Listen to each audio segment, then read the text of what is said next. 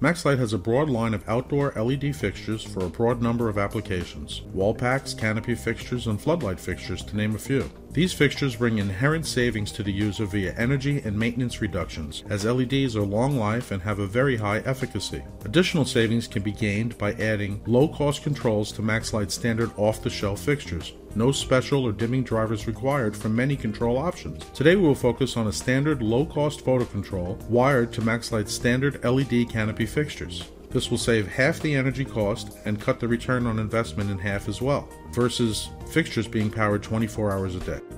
Although the MaxLite Canopy fixtures are universal voltage 120 through 277, photo controls are generally voltage specific, so make sure you know your voltage. Another consideration when choosing a photo control is how you will be mounting the sensor. There are some types that would require drilling a hole in the fixture and mounting the sensor from the inside. Stay away from this configuration, as it may compromise the IP65 rating, allowing water or moisture to penetrate the fixture. I would recommend either one that mounts to the canopy through an unused knockout, or one that mounts to a separate electrical box. In my example, we are using an ALR brand TL115 sensor. I like this model because it is adjustable, which allows me to point the sensor in any direction I choose.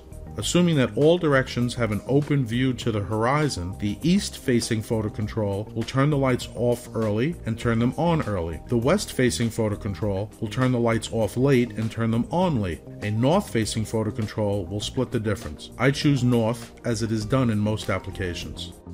Wiring the photo control is almost universal, but always follow the wiring instructions that came with your sensor and follow local and national code. In my case, and in most cases, the wiring is straightforward. The white wires from the power feed, the light fixture, and the photo control are all connected together.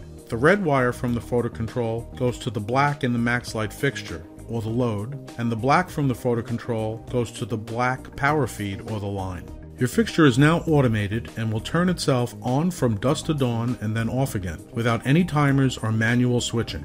For more control options for MaxLite outdoor fixtures, please visit maxlite.com or university.maxlite.com. These links provide a direct link to maxlite.com, the MaxLite video library including product information and installation videos, the MaxLite University, and case studies for LED Canopy fixtures and more.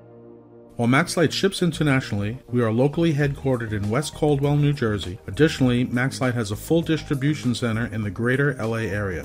We are available by phone, fax, or email to answer any questions.